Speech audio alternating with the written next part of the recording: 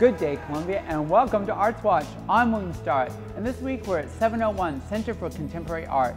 It's a brand new exhibit that's put together exploring interiors by 14 key artists from throughout the Southeast. Over here we've got Glenn Miller's work. It's cool even to see one person's vision, but to see 14, it's just an incredible experience and visually stimulating, but also thought-provoking as well. Stephen Hayes was actually our artist in residence at the time of my employment start date, and this is what he was working on while he was living here, while he was our artist in residence. Basically what it represents is the transatlantic passage of slaves, kind of an aerial view of them in the actual slave ships. So that is a very heavy interior.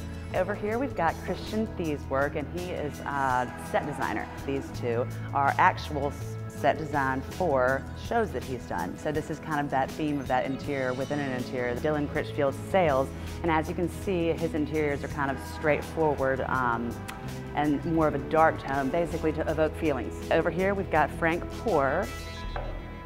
His is a very cool inkjet on the front. It's completely open, so it's just a different way that the interior theme is used and interpreted. We're all action hero fans, and Frank McCauley's films explore different superheroes. We've got a Batman, we've got Predator over here with Arnold Schwarzenegger, and he actually explored putting images of these action heroes into his home. Susan Lenz was exploring childhood memories with the canopy above, which she hand-sewed. It's another interior within an interior, and this is where she's kind of using the gallery as the first interior, and then this is the second.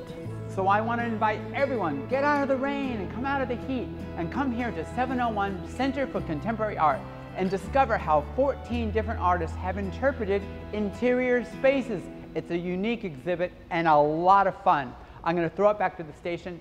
Thank you for watching Arts Watch. I'm William Starrett, and make it a good day, Columbia.